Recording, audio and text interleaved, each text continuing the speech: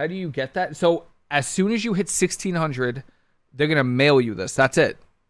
And then what you're going to do is you're going to go all the way over here. You're going to go to the new zone. I know PvPers. I know probably haven't been to the new zone yet. You come to this zone, but you're going to come all the way over here. You're going to fly to Obsidian Rest.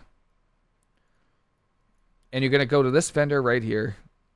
What's very important about this is this vendor sells both PvE and PvP gear. Okay? Do not, and it uses the same currency. Do not buy the PvE gear. Make sure at the top it doesn't say heroic and it says like elite.